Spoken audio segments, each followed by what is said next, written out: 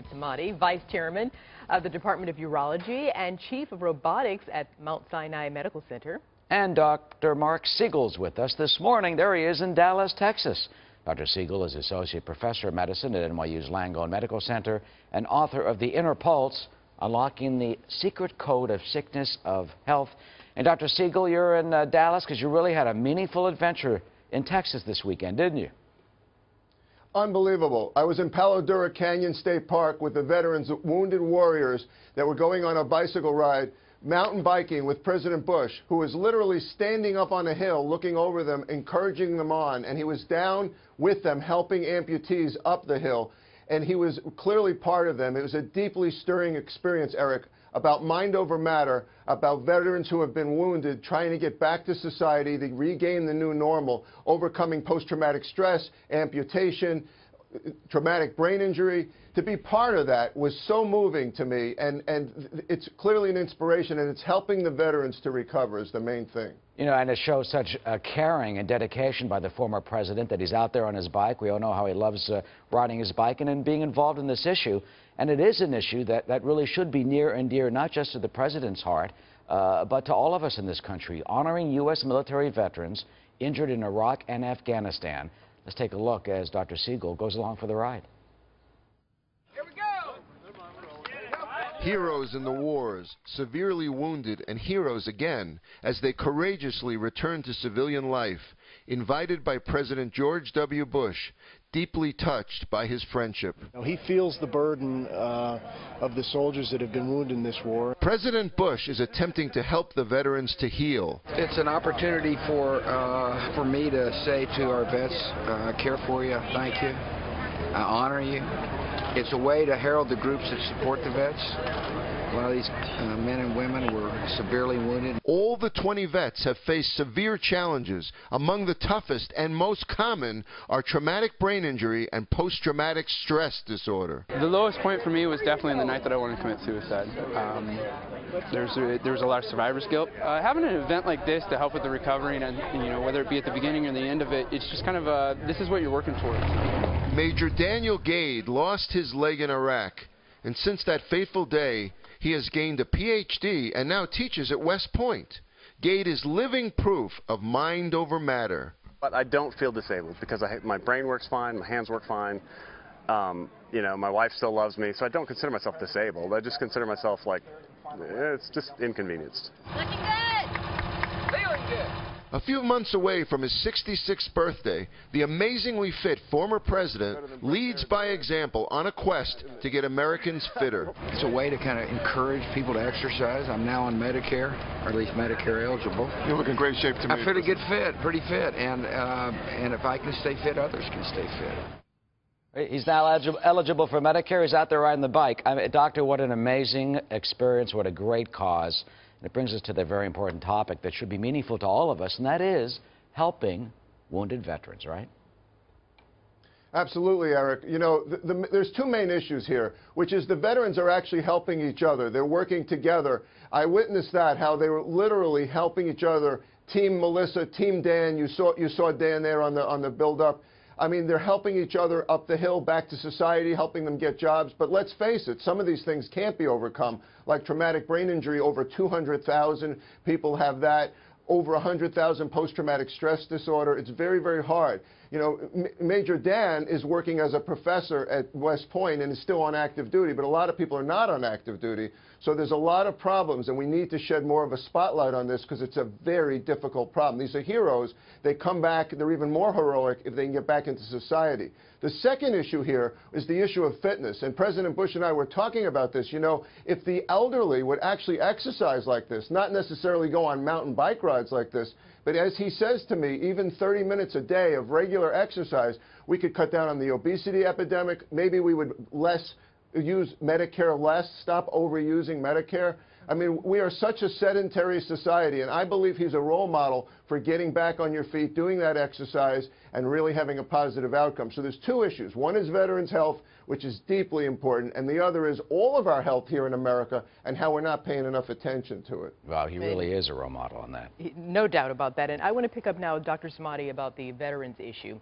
We saw that heroic, I thought it was so impressive when the veteran who lost his leg. He just called it an inconvenience. But also Dr. Siegel pointed out, Dr. Smati, that PTSD is something that's not as easy to kind of make that transition back into the new normal. And I think we sort of chatted about it earlier, and it is that transition that's so important. Of course, you have the families waiting at the airport, so happy to have their loved one home, but you can't just go from the war field to, you know, sitting in the family den watching movies. Yes, absolutely, and that's a really good point.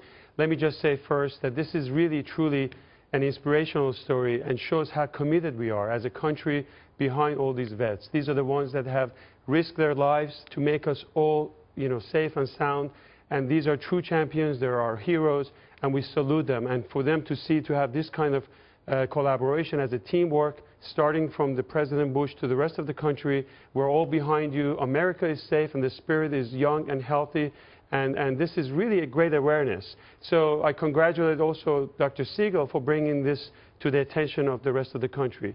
Now, what happens is when they come back, the family are waiting for them at the airport. So they go from that war zone straight to their living room. And that's a big problem because PTSD actually exists in about 30% of our vets, men and women out there. And it's a true psychological issue. There's depression involved, the nightmares and flashbacks of the war zone. This has resulted to even suicidal ideation. So we need to deal with this. Most of the time, Eric, we're giving like these antidepressant or antipsychotics. We're masking the symptoms, but we're not dealing with the actual problem. And I think, as we discussed earlier, Arthur, we need to have a transition, so almost like a therapy in between, before really delivering them to the family. And I think as a result of awareness like this, hopefully there would be enough attention and fundings to really take care of our people who put in their lives at risk. The other issue that you see over here is 62 miles, 100K of bike ride with some of the people that have lost their organs, arms, legs. And this is another credit to the technology. As you know, I deal with robotic surgery for prostate cancer, and I'm fascinated by these robotic arms and legs out there. Look at what has happened over the last 30 years. Now you have carbon fibers, you have titaniums, microprocessor in the joints that can really give you the full range of motions. To go through this kind of ride with these prostheses is revolution. We talk about Bluetooth, not the cell phone, but if you have two prostheses in your legs, the right prosthesis and the left one are communicating through Bluetooth technology. It's just incredible to see how these guys are able to go through this challenge and come back victorious. That's absolutely amazing. I mean, Dr. Siegel, Dr. Smati just mentioned the medical advances. You certainly must have been inspired by doing this, as well as the message from former President Bush for all of us to get on our bikes. Well, you know, President Bush is inspirational on a personal basis. He congratulated me when I interviewed him last night that I was toughing it out. But it isn't me that matters most, it's the veterans. David's point about technology is totally right. But at the end of the day, Major Dan was still riding with one leg. He's bicycling with one leg. The other leg, because his amputation was so high up, he couldn't use his artificial leg on the bike. So the technology is advancing tremendously, but they still have a big disadvantage. But keep in mind, Eric, it's only 1,600 amputees. And David's other point, over 200,000 traumatic brain injury and over 100,000 PTSD. You know, David was talking about suicidal ideation. I got to tell you, at the dinner we had there, one of the vets stood up and said, 6 weeks ago, I was about to commit suicide, he said. But I was talked out of it, and now I'm here at this dinner getting inspiration.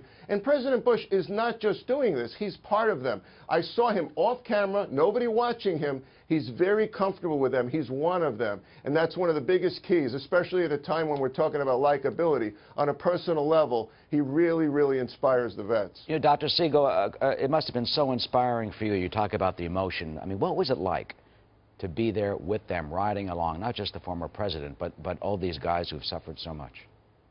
You know, yesterday I actually ended up in the lead group, which is Army Active, and they were literally greased down, and they were the scout group, and I rode behind them, and they actually came to a rest stop. They're thinking, oh, Dr. Siegel, he's in the back, and suddenly they saw me, and I was still with them, and they were so impressed, but it wasn't about me. It was about them functioning as a group, them working together as a group. And then again, behind them was Team Dan and Team Melissa. And again, Team Dan, they're helping him up the hills that he couldn't make because of the one leg on a bicycle. But he didn't feel bad about that. They didn't feel bad about that. It was almost as if they were back out in combat. working together. I could see it in their minds that they were still a unit in combat. I don't know if our viewers understand how amazing our armed services are in that way. They work together as a unit selflessly, loving each other, helping each other up the hills, and up the hill, the biggest hill, back to normal life. Well, God bless them. What a great event, Dr. Siegel and Dr. Samadi. Just an amazing experience. And really important, Dr. Siegel, we'll talk more next week when you come back, is how we help the veterans. And here's where you can do that. It's the Bush Center Warrior 100K Ride. You can go on the internet. There it is. Just log on to w100k.com.